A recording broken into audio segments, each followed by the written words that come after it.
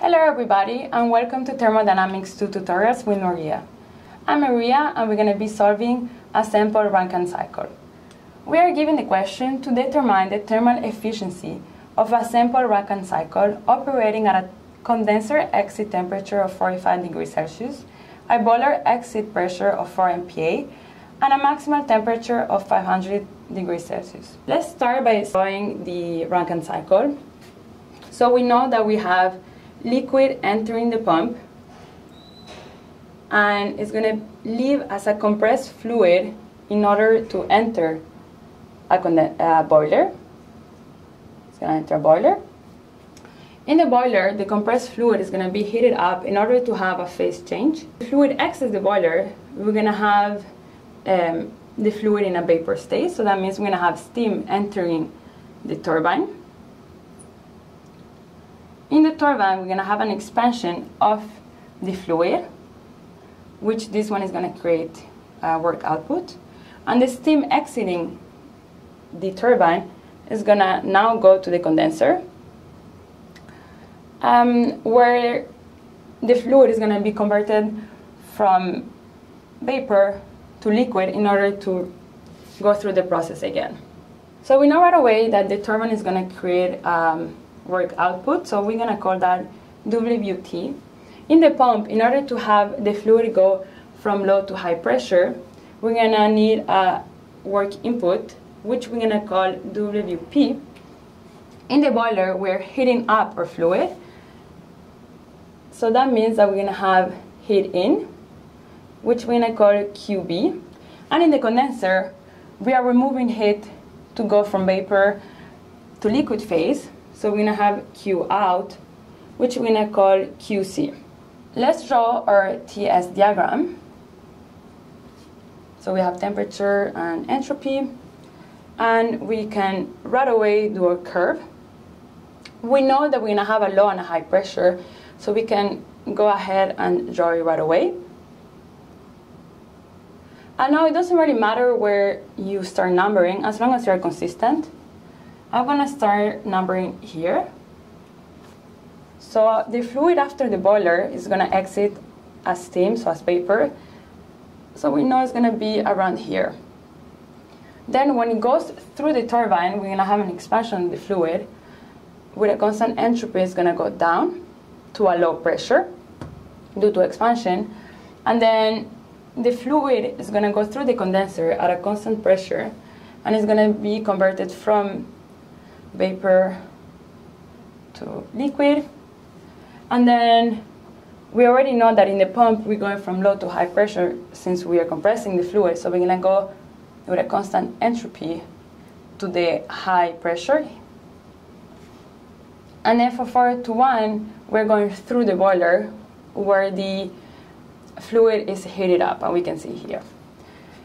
If we go back our question, we know that the condenser exit temperature, so that means that T3 is going to be equal to 45 degrees Celsius. We also now know that the boiler exit pressure, so P1, is equal to 4 MPa. And then we know that the maximal temperature is 500 degrees Celsius. So we know that that is going to be when it exits the boiler, and we can see it clearly from our TS diagram that this is going to be our maximal temperature. So T1 is going to be equal to 500 degrees Celsius. What we can see from our TS diagram is that P1 is equal to P4, and we can also see that P2 and P3 are equal. And as we say, we have the high and low pressure, so P1 and P4 is larger than P2 and P3. And we can also see that the entropy at 1 and 2 are equal. That means that S1 is equal to S2, and S3 and S4 are equal. We need to find the thermal efficiency, which is equal to the work net over the heat input. In our case, the work net is equal to the work out, which is coming from the turbine, minus the work in from the pump, over the heat in the boiler. If we recall the formulas, we know that the work of the turbine can be known from the enthalpy, so it's going to be equal to H1 minus H2. Then the work at the pump can be known from the specific volume and the temperature change from high pressure minus low pressure. And the heat in, so QB, can also be known from the enthalpy change through the boiler, so H1 minus H4. If we know that the temperature at 1 is 500 degrees Celsius, pressure at 1 it's 4 MPa, we can go to the tables and find that H1 is equal to 3,445.3 kilojoules per kilograms. We can also know that the entropy at 1 is equal to 709.01 kilojoule per kilogram. For the state at 2, we need to find our qualities, and since we don't know exactly where it stands, so if we use table A4, we know that X2 is equal to S1 minus S fluid minus S Fg, and that is going to be equal to 70901 minus 0.6386 over 7.5247, which is going to be equal to a quality at state 2 of 0.8574. So there's no units, since these are going to cancel out. And then with the quality, we're going to be able to calculate the enthalpy at 2. We just can recall the formula. H2 is equal to HF plus the quality at 2, X2 times HFG.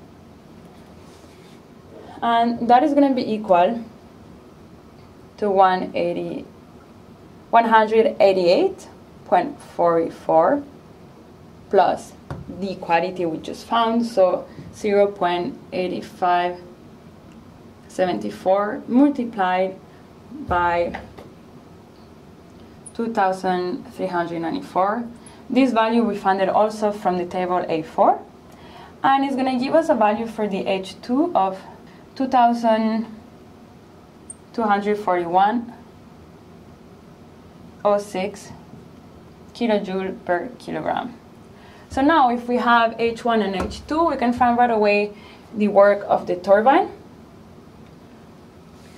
So we do 3,445.3 minus 2,241.06 is going to give us a work for the turbine of 1,204.24 kilojoule per kilogram.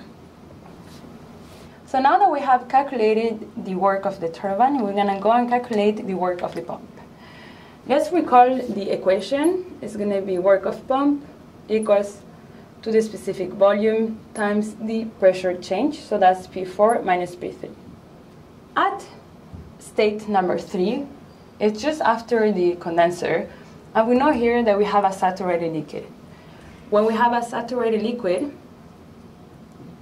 that means that our quality is equal to 0. We also know that at point 3, the temperature, it's 45 degrees Celsius.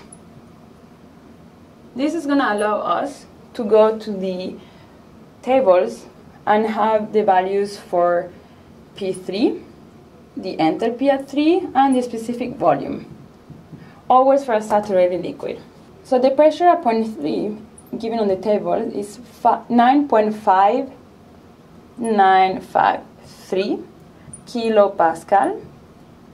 The enthalpy is going to be 188.14. kilojoule per kilogram, and the specific volume is going to be equal to 0.0011010 meters cubed per kilogram. So we have the specific volume, we have P3, now we're missing P4, but we have the pressure at 1, and we remember that between 4 and 1 we have the same pressure since there's no pressure change in the boiler. So by knowing this, we know that P4 is equal to P1, which is equal to 4 MPa, and since here we have in kilopascal, we're gonna convert the units, so it's gonna be 4,000 kPa.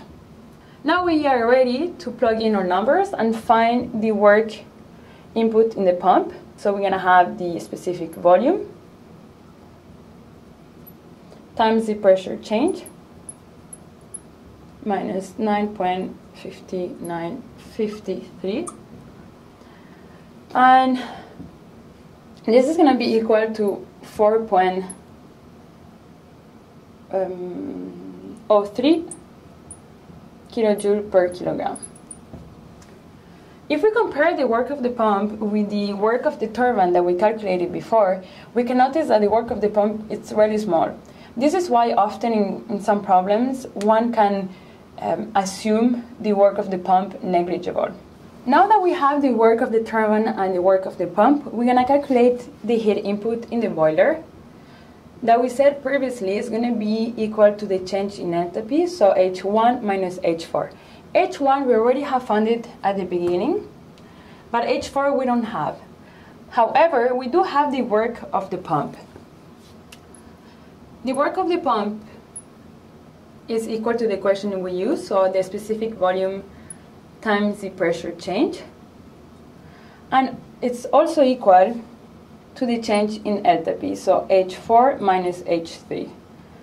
We have found previously the enthalpy at 3, we had the work of the pump, and that's how we can get the enthalpy at 4, which is going to be the work of the pump plus the enthalpy at 3. That is going to give us 4.03 kilojoule per kilogram, plus the enthalpy at 3, which is 188.14 kilojoule per kilogram, and that is going to give us an enthalpy at state 4 of 192.47 kilojoule per kilogram. Now that we have H4, we have H1, we can find the heat input in the boiler.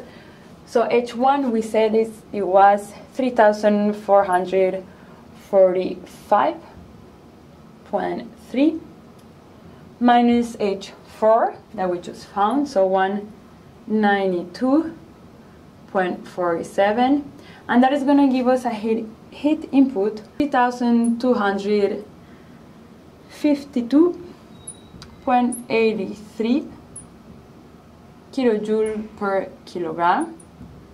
Now that we also have the heat input, we can plug in our values to find their thermal efficiency. So the work of the turbine, it's 1,204.24 minus the work of the pump, which is 4.03.